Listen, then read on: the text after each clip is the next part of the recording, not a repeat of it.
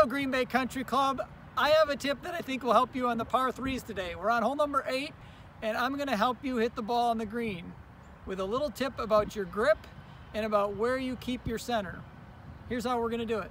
Alright, so if you are a left or right player for a right-handed golfer, a player that hits a little bit of fade, typically that player has a grip where your thumbs are a little bit more on top of the grip or even rotated towards the target or towards the left side. If you are a player that does play a little bit of that left to right fade, it is really important when you tee up on a par 3 to tee up your ball towards the right side of the tee box. Okay, because you're going to play that fade in here, because of your grip, you want to tee it up on the right side. Also, your center, when I put my hands on the left side of the grip, my weight's going to be more on my left side. Okay, when my weight's more on my left side, the ball's going to start more to the left. So I have my grip where my thumbs are on the left side, my weight is more on the left side, but I'm going to tee it up on the right side.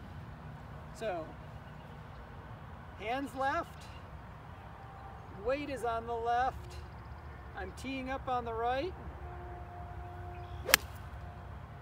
and that ball has a nice little left to right fade on it, coming right to the center of the green.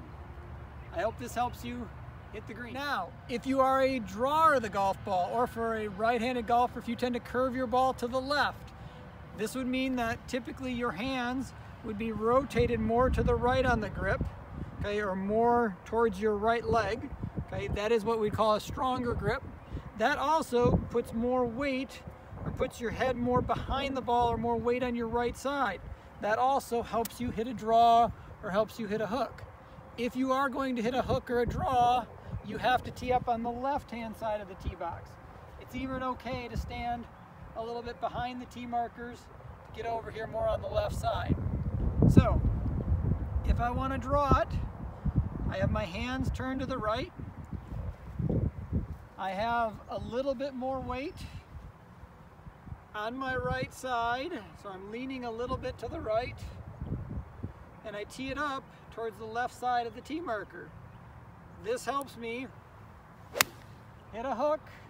That ball started at the right center of the green and is drawing to the left, right in the center of the green. Two ways to do it, both work and both can help you hit more par 3s.